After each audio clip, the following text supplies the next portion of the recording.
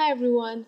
Today we're starting our fourth dynamic programming algorithm, and this is on the coin changing problem. Now, I think this is probably the easiest dynamic programming tutorial, and it will take at least really like 5 to 6 minutes or something.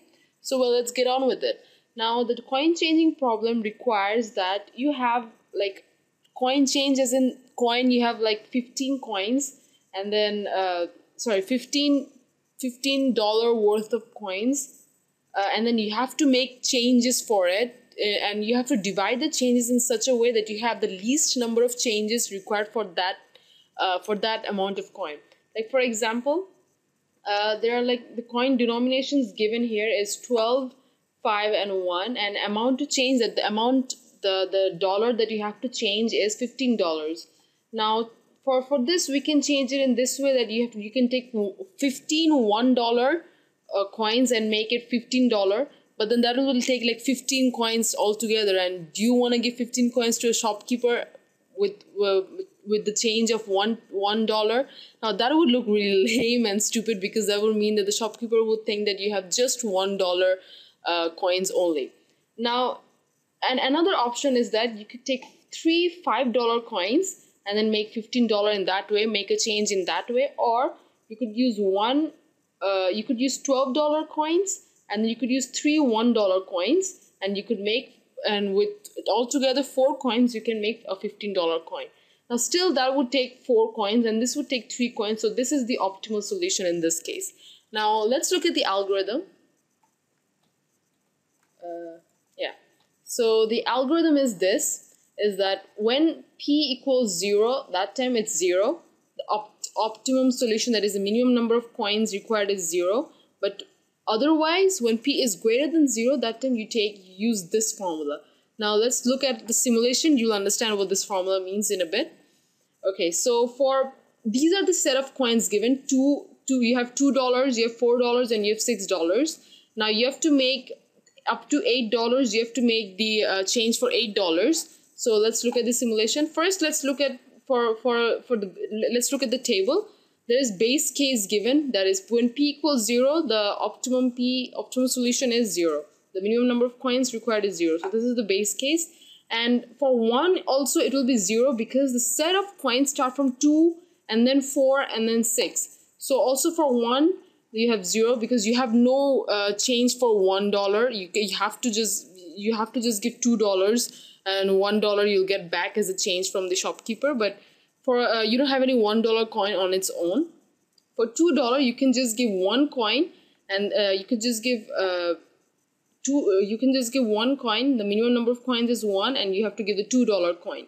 Now how did we compute this? Let's look at the simulation here. Opt2 is we get it by using this formula, min of 1 plus opt p minus ci. P is 2 here, because we have gone till 2 only. So 2 minus ci. Ci is c1, because we have just reached till this. When we reach 4, that time we can use 2 and 4. When we reach 6, that time we can use all 3 sets of coins.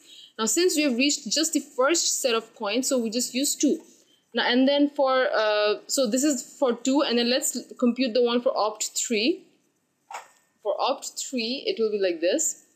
For opt3 is mean of 1 plus opt3 minus c1. Now the mean thingy is not being used right now. It will come to use when we go to the other sets of coins. Since we are just using one set of coin, that's why since we are just using one set of coin, that's why it's like this. Alright, so for opt3 it will be 1 plus opt so it will be 1 plus opt 5 3 minus c1, 3 minus c1, 3 minus 2, so 3 minus 2, 1 plus opt 3 minus 2, which is 1 plus opt of 1, and opt of 1, we know that opt of 1 is 0. So 1 plus 0 is 1. So the minimum of 1, there's just one number, that's why there's just 1 will be the answer. So opt is 1, and for this we just need $2 coins, because we don't have any change for $1 coins. So we just have 1 change for it, and then you just have to manage and tell the shopkeeper that, well, you want $3, well, I just have $2 coins. I can't give you the other one. So just bear with me for the change. Anyway, for the fourth one, when you have 4, you can, like, in your mind you can think that yeah, you can just take two $2 coins, or you can just take one $4 coin which you already have. So we could just use this one because we're trying to minimize the number of changes. That's why we're going to use this one. So how did we compute this?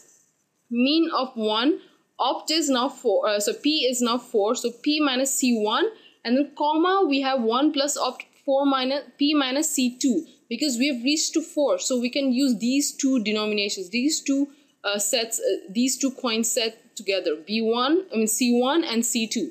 So we just try for c1 and we just try for c2, and then we compute. So 1 plus opt 4 minus 2 and 1 plus opt 4 minus 4, and then 1 plus opt 2 is 1, and 1 plus opt 0 is 0. So 1 plus opt 2 is 1. So 1 plus 1 and 1 plus 0. So the minimum of 2 and 1 is 1.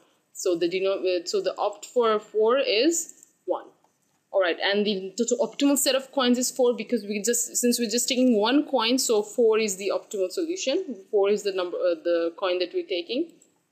Alright, for 5 also we do the same thing. Since we just reached 2 and 4, we can't use the C3 yet, because we can only use it after we reach the 6th table. Alright, okay, so 1 plus opt 5 minus C1, and then 1 plus opt 5 minus C2.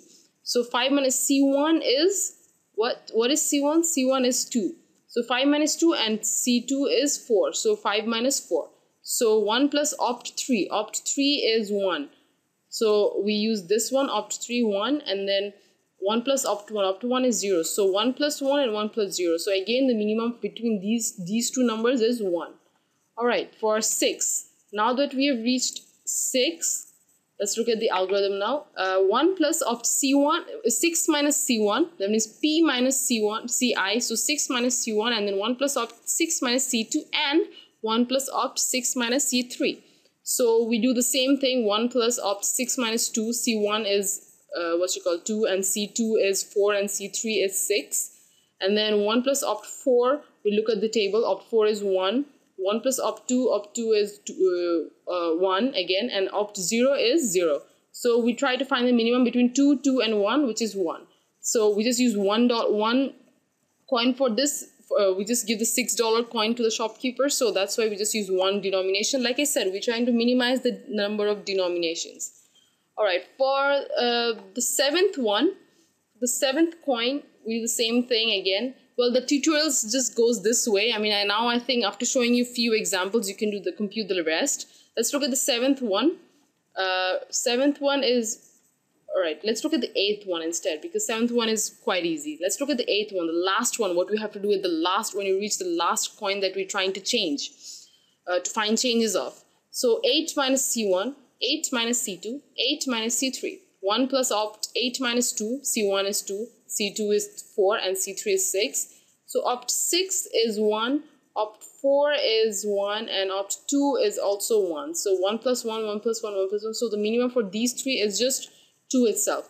Now 8 can be broken down into two denominations by using 6 plus 2, 6 plus 2 is 8, or 4 plus 4. We can just use two $4 coins, or we can just use one $2 coin and one $6 coin. It does not matter, you can use any solution, because since both of these solutions will give you two coins, I mean just two denominations, the two optimal set of coins, you can just choose any. For this example, we have just chosen two $4 coins. Alright, so this was basically the whole tutorial. I think this was, like I said, the easiest of all the dynamic programming algorithms. I hope you understood the explanation, and please feel free to like and subscribe, and well, good luck.